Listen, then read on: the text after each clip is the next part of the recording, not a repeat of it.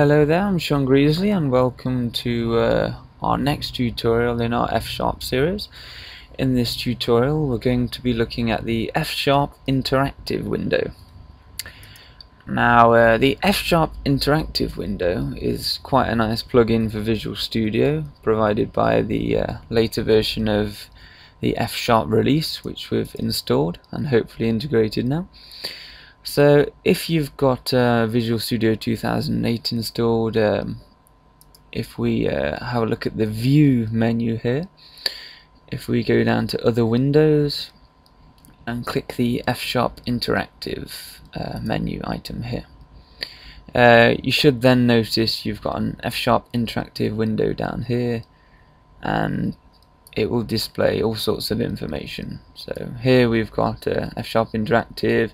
The version of F Sharp I've got is 1.9.6.2, and it will display whichever version you have installed here too. You can also use this help directive here to display all sorts of help. So if we scroll down to the bottom of the interactive window and type in help, you can see it gives you some directives you can use. You can quit, toggle the timing, and all sorts really, and look at the history of your F Sharp interactive session. So now I've explained what's being displayed, let's have a look at what F Sharp interactive does. If you're having trouble displaying the F Sharp interactive tab here, maybe it's not in the menu, then rest assured you must ensure you have Visual Studio 3.5 installed, and once you have that installed, then uninstall an F Sharp installation if you already have one and reinstall with the later version. If you download the MSI, this will actually attach and install F Sharp integrated into Visual Studio. So just repeat the installation process and you should be presented with this menu option here. So let's have a look what F Sharp Interactive actually does for us. It's quite a useful feature really. It's if you've ever used VB or C++ or anything like that, you may have come across debugging code where you've put a breakpoint here and run your program. If we run this program here, the debugger stops on this line and you can have a look what values are. Say x is an integer, and you can step across using F10 and F11. But if you're not familiar with that, I'll just explain really briefly. If you run a program and say it's a sample calculator application and you're trying to work out what 5 plus 5 is, and for some reason it keeps giving you 11, and it's like, well, that's not right. So we can step through the code. If we put a breakpoint here, execute the application, and just before it, for example, it may say 5 plus 5, you can actually have a look in the code where it's getting these values from by highlighting them and figuring out maybe where that extra 1 comes from or why something isn't working, and that's all debugging is really.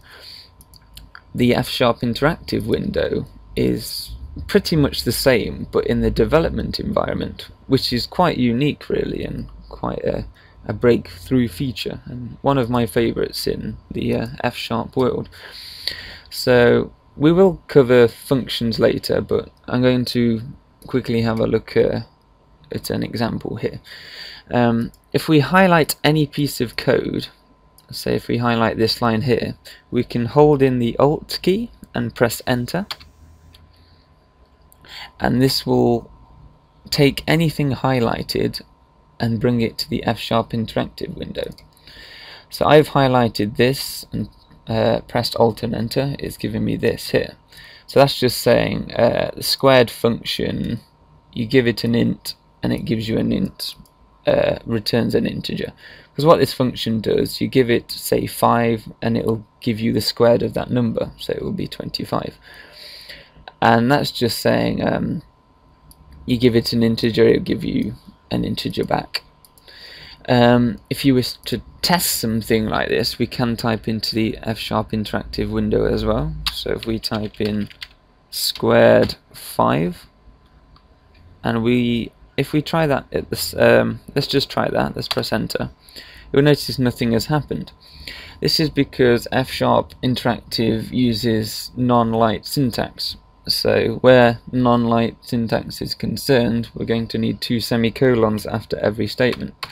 So if we type in 2 semicolons, whether it's on the next line, the same line, as long as we have 2 semicolons after the statement we're writing, it will give us our result.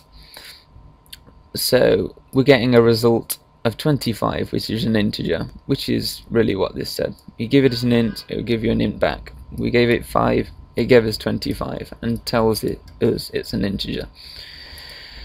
The reason it's telling us it's an integer, a string, a char, whichever type, is because F# works out all these for us. You might have noticed when we define this function here, we never specified whether it's a string it's returning, whether we're giving it an integer. It does this for us based on what values we give it and what we accept back, which is quite nice, but we will have a look at this in more detail as well.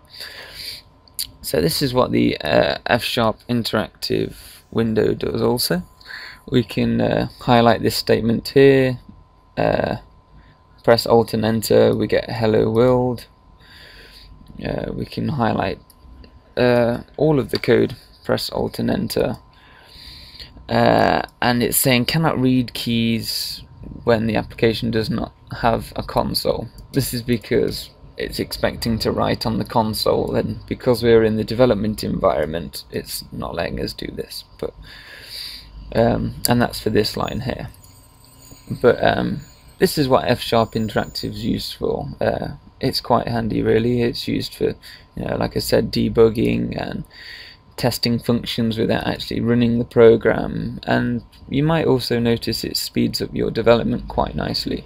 So you don't have to keep pressing this to seeing what gets output every single time. It can become quite tedious if you have a slow computer. It might take some time to compile the application. So just bring up the F# Interactive, highlight the code, Alt and Enter, you'll get your result straight away, and some other useful information as well. And also, like I said, you can type things into here also, like a raw calculation, 5 plus 5, as long as we have our non-light syntax intact, 2 semicolons, we'll get an answer here. So F# Interactive is quite clever, it's quite useful, and I'd recommend you use it during your future F# development. So I'm Sean Beasley, thank you very much.